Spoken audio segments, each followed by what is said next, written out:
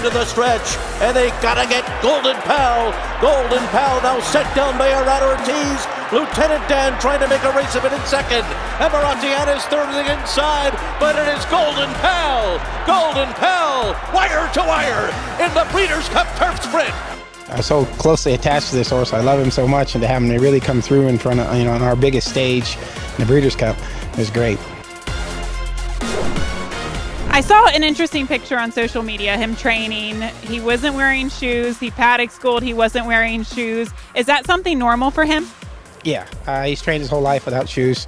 And we put him on, like, what I say is I either go 5 days or five hours out when I shoe him. But a lot of my horses don't train with, in fact, most of my horses don't train with shoes. But he's just doing great.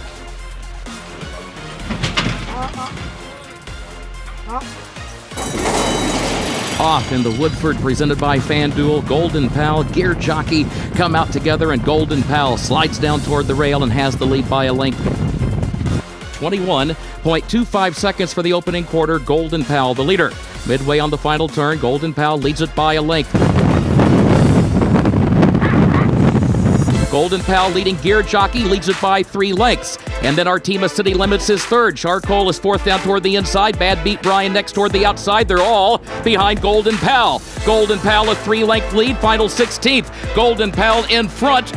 Late charge Artima City Limits. Golden Pal wins it. I ride another win in the Woodford in record-breaking fashion. Can you just tell me what it feels like to ride a horse like this? He's an amazing horse.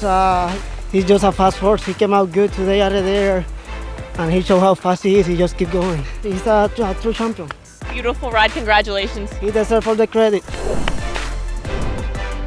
I thought he ran great. It was perfect conditions for him, and he went into the race and out of the race the same. He's ready to go. I've always said this in a lot of interviews. He'd be like Tom Brady or Brett Favre, right at the height of their game. He's just real confident about himself. Every time he comes onto the track or into the paddock when he runs, he knows what he's here for, and he's very focused. Peppermints. Loves peppermints.